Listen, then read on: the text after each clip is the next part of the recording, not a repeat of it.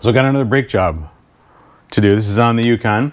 This is the rears. A little while ago I did the front. I think I made a video on that. This should be up here. I never remember which direction to point because it's always backwards, but somewhere up here there'll be a video. Brake jobs are a common thing. Brakes wear out. They're a consumable item, and they're actually really easy to do, and they're really overpriced to get done. So I've actually couldn't even tell you for sure what it costs to get a brake job done. I haven't paid for a brake job actually my entire life, so I don't know. They're relatively simple. On these Denali versions, and it may be true of the other models of Yukon Tahoe as well, they have the later models. This is a 14. The later models have a electronic e-brake, parking brake, and that can add some steps to this. I haven't done one of those yet, actually, so I don't know exactly what those are. So check your manual and see. But other than that, the changing pads is the same. Like, it's just the same.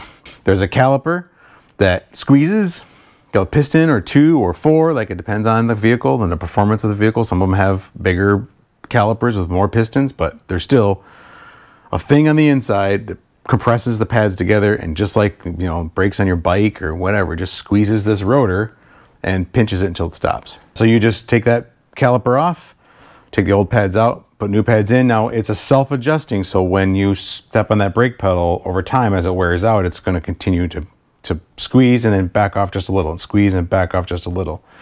So because the pads are so thin, it won't fit now, so you have to compress that cylinder back in.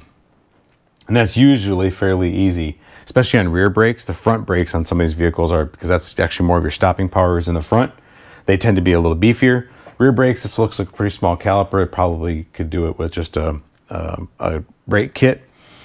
You can do it, I'll show you when we get there, but you can do it with a clamp, or you can do it with one of these kits that I have. You can get the kit for free, rent it from your local parts store, typically, if you find one that's got the rental options, and makes short work of this. So this is pretty quick. The rotors are good, so I'm not going to touch the rotors. We're just going to do the pads. So this shouldn't take very long, so we'll get after it.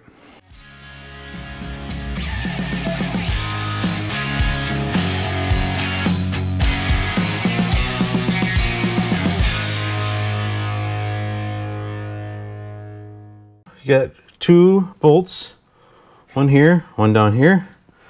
These are 13 millimeter, I believe.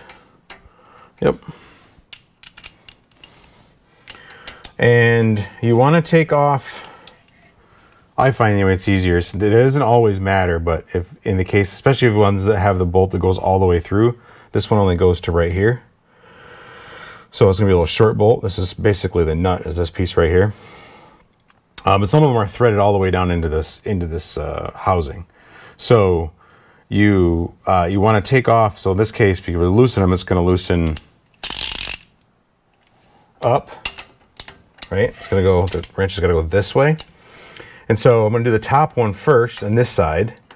So I'm always working to push this all towards the wheel, because if I do the bottom one first, then when I try to do the top one, what can sometimes happen is it'll rotate up, or especially on the other side, it'll rotate out and down, and it just makes it hard to get the bolt out. So I just do the one that, whatever, in order, so that I'm pushing the pad towards the wheel always. So in this case, I'm going to go up. They usually are pretty loose. I can see how it's turning here. So sometimes when you have a nut like this one, you'll have to grab another wrench just to hold that.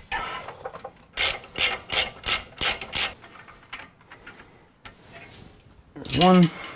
That one's down here somewhere.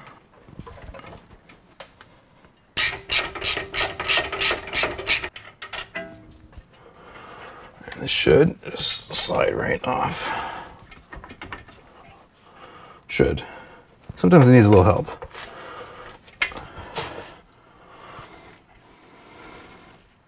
There.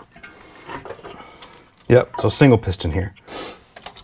Don't let this dangle like that. So this one, you can just, there's plenty of space up here. You can prop it up. You can get like a coat hanger or piece of wire, like a Romex wire. Just the single-stranded wire, and just wrap it around something and wrap it through one of those screw holes just to hang it on something so it doesn't hang on by that brake hose. And these should just slide out. Oh, there's a little catch on this one. Right here and right here. You can reuse these here, but almost always you get good pads. They almost always come with new springs.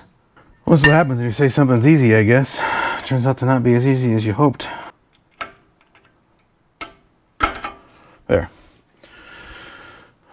Yeah, see, there's not much pad left on these. The back one's gonna be the same. There it goes. So even for a big vehicle, right, these brakes aren't super huge. Some of them, they can be real long. Old pad, new pad. How much thicker they are. So that was about done for. These have this little bar on them. This one has it too. And we'll call it like a squealer bar. And when the pad wears to the point where that bar touches the rotor, it'll squeal. That gives you that indicator like, time to replace them. And that's like, time to replace them about now. I mean, there's not much pad after that. And then you got this metal cast plate on here, and it starts to grind into this, and then you end up having to replace your rotors. And these rotors ain't cheap. So stay on top of your brake pads, because these pads are a lot cheaper than new rotors. These pads were $60, these are the higher end pads. These are $65. Something like that, 60 bucks. I don't know, I'll put a link to them, but for the AC Delco and for both wheels. These are about 120 bucks each. So you don't want to have to replace your rotors if you don't have to. By the way, if you go to a brake shop, they'll almost always make you do your rotors, even though you don't always really need them. And that's one of those where good if you can do it on your own, because then you don't have to pay that fee. Usually these just pop right out. They don't really give you much grief. Every once in a while they can be a little bit tricky, a little bit temperamental, especially if they're a little rusty or bent, or if you get new ones, it's generally a pretty good idea to replace them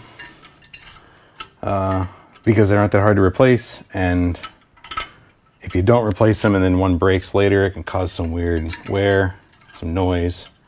So, you know, it was 30 seconds, just do it.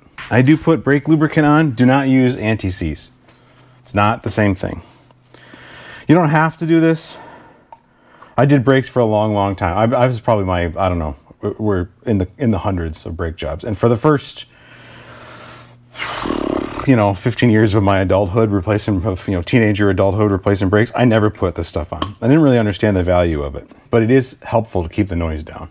And you just do the back sides of the pads. Don't do the front of the pad, just the back side.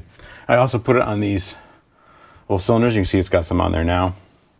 And because these flex inside this housing, inside the bracket, and you want to make sure that they continue to flex. So I'll redo those as well. And you don't need very much. In fact, you really use very little. There's not always an inner and outer, front, back. Sometimes they're just the same. You just put one in front, one on back. You do want to make sure, if you have with the little squealer bars tabs on here, there's no reason to put two squealer tabs on one wheel and they don't have one for the other wheel. So make sure you're offsetting those. But these actually are labeled inner and outer. So we'll follow that. We'll do the outer there. Better to put the brake grease on after after you put the pad on, because they get slippery. Now I will also lube up these. I'll wipe off the old lube. Just a little bit on. You don't need a lot. You can overdo it, and then they won't want to stay in there. They want to pop back out too much. Oh, no, I'll clean that one off first. Just give it a nice even layer, much as you can. Oops. Try not to pop your sleeve back in. There.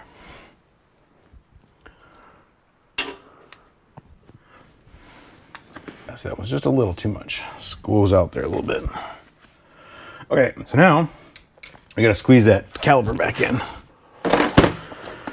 Okay, so this is that brake kit I was talking about. Get where you can see it. And it just has a bunch of these different plates that connect to the caliper, to the piston.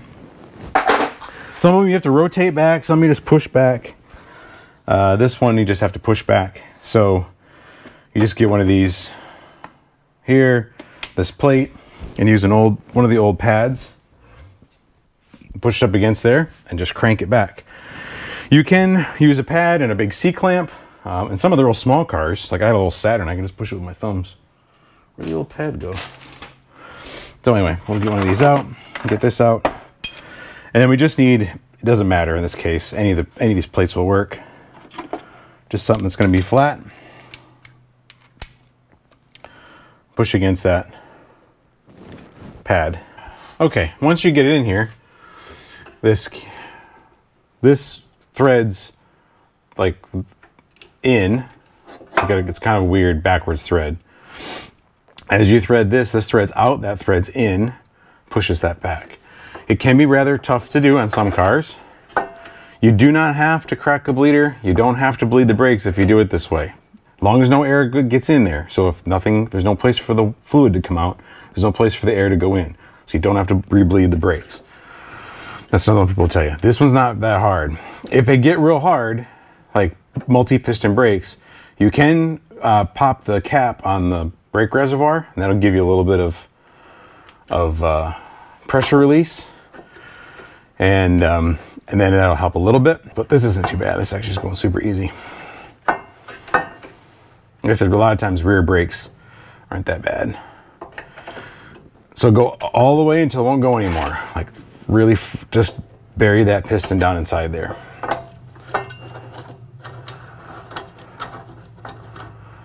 I'm gonna back it all the way back out because I'm gonna do the other side, so I might as well back it out while I'm in here. You don't usually, because there's enough friction on it, have to put a wrench on this, but if not, then you can do that.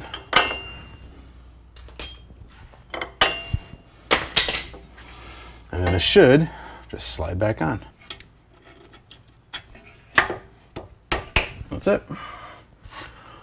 We'll put our bolts back in. You just gotta line it back up. It's like anything else, you know, any nut and bolt. They can cross thread. So you wanna make sure it threads in nice and easy. There it goes. Before you torque on it. Once you get both of them just hand tightened, it doesn't matter what order you do those in, like when I took them off, because it's gonna hold.